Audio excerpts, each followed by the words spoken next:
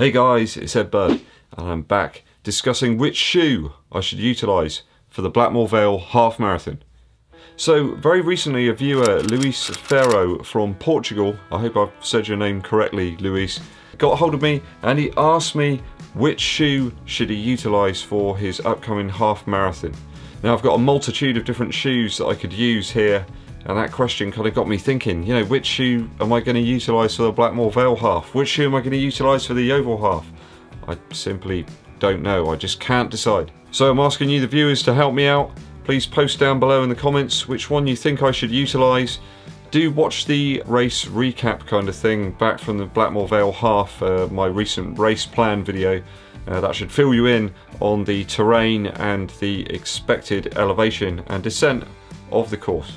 So that race is creeping up like a hungry cat waiting to pounce on its prey. So apart from a small section on grass, this half marathon is predominantly on country roads. It's quite an undulating course. We're going to be going up some hills, back down those hills. I think the main ascent is right up to about the midway point of the course, after which there's lots of sort of ups and downs, if my memory recalls it correctly. Although I do remember from that race last year seeing some deer racing through the snow-covered fields. Or perhaps I was just losing it. So no major traction issues to consider here, unless of course we have some bad weather as we did last year at the Blackmore Vale half. It got cut short by about a mile, I think. Maybe it was slightly less than a mile, as there was lots and lots of ice on some of the initial sections of the course. It seemed to be round the start really in the end, so they had to reposition where the start was going to be, and of course that was a bit of a bummer for a few people who are perhaps racing for points or whatever for their club. So what are the options? Let's get to it.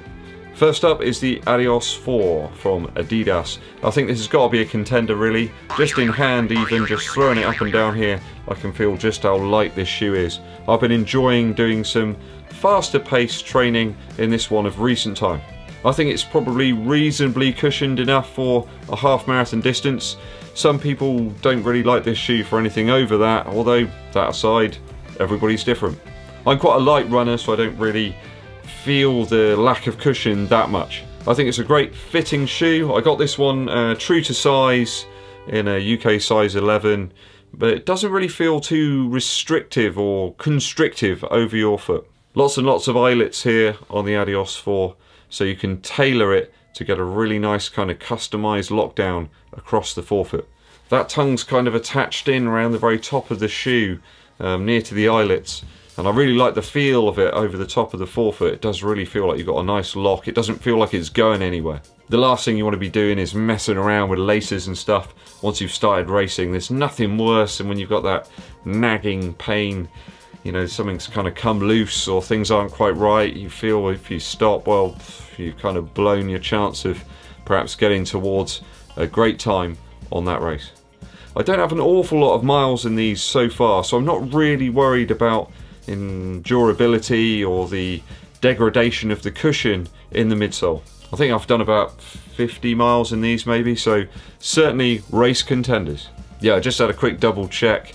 I tend to use Strava to calculate how much I've used a shoe, and I got about 45 miles in this, so certainly a contender, very little wear on them. That heel to toe drop of about 10 mil on this one really does promote a very speedy turnover of the legs.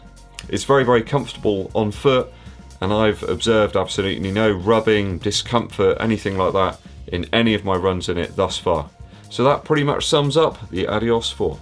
Next up is this great looking shoe, the Gakuso Vaporfly 4%.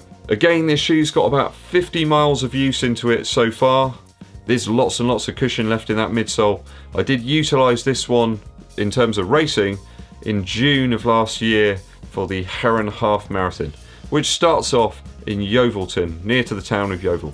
I achieved a PB 1 hour, 34 minutes and 39 seconds. So I've got lots of experience racing in the Vaporfly 4% Flyknit, a little bit of experience racing in this shoe.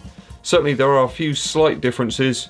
There's a slightly more pronounced and solid heel counter area here, and to me the actual Flyknit seems a little bit more supple. It seems a little bit softer, a little bit more forgiving. I think you've reached sad territory where you can feel the difference in the Flyknit. It definitely feels different. So certainly a shoe I do need to consider for this race. So higher paces have always felt good to me in the Vaporfly 4% Flyknit. And when I examined Strava's grade adjusted pace of last year's effort in the 4% Flyknit, not the Gakuso edition, I'm confident that I can reach those target race paces in this shoe without too much trouble. Obviously that target pace is around 6 minutes 50 per mile. That would get me in under 1 hour 30. If I can just get a little closer to that 1 hour 30 at the moment, I would be really, really pleased. As I say, I used the Crimson version, the 4% Flyknit, in last year's iteration of this race. And I found traction was pretty good in the main. There were a few icy patches where I had to be a little bit careful, but I think traction was reasonable, perhaps ample, on those areas. Rest of the time it was fantastic. Another shoe that does need to be considered for this race is the Vaporfly Next Percent. So I've got the Ekiden edition of the Next Percent sat here waiting to be put into action like an unused cog.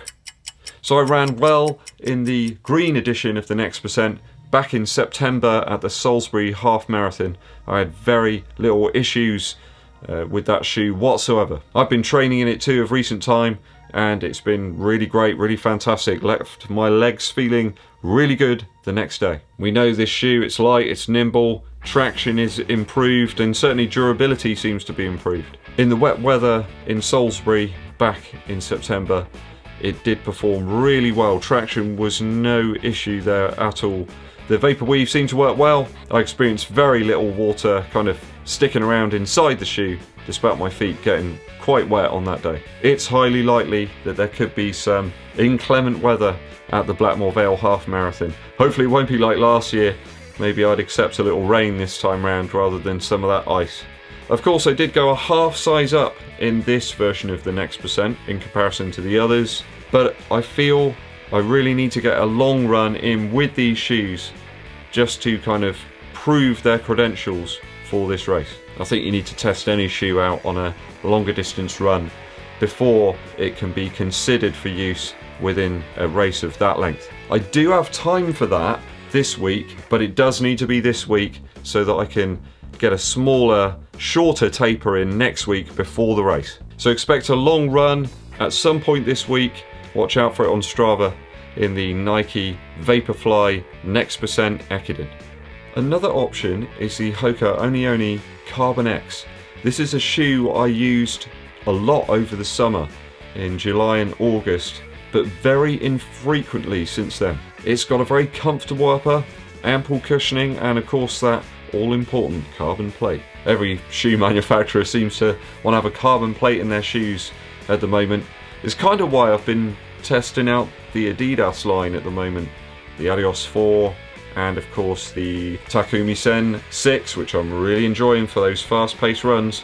Watch out, a park run near you very soon. This wasn't ever really a shoe where I ever reached significant kind of paces anywhere near my kind of target half marathon pace.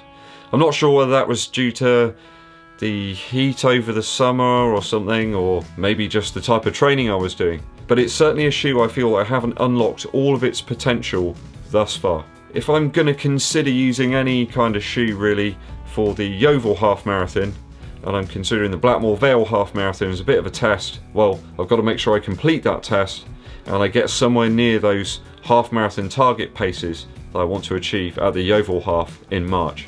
So I think perhaps using this one straight out the bat without a test run this week would be asking for trouble. I'll be playing with fire. I think I go a little outside my comfort zone, so I intend on utilising this for a test run at some point this week. Though if you don't try things out, well, you could be missing a trick. You know, this thing could produce some great results for me, sort of untapped potential perhaps. So certainly looking to test the Hoka Oni Carbon X out once again this week, kind of refresh my memory about it, see if it's a contender, and also the Vaporfly Next Percent Ekiden as well. Both of these need to be tested out. I can say if they're true contenders or not. My only main issue at the moment is out there, it's like a winter wonderland all the pavements are completely covered in ice, so it's a bit difficult trying to get those kind of half marathon target pace miles in. It's going to be dangerous. I'm even considering perhaps getting some trail shoes on and hitting one of the grassy fields where I can be sure of the traction there. I'll be a little bit more sure-footed and I can just make sure I keep that base mileage up. In those slippery conditions, I really don't want to chance any injuries right now, just before some kind of important races that I've been looking forward to. So which of these shoes do you recommend that EDDBUD utilises for my Blackmore Vale half marathon? Please let me know down in the comments. I'll be really pleased to get you your help and your advice. Without all of you viewers, this channel simply wouldn't exist, and I really do appreciate all of you. Thanks for watching through to the end. Please hit that subscribe button, give the video a like, share it with your friends. My name's EDDBUD, and I'll be seeing you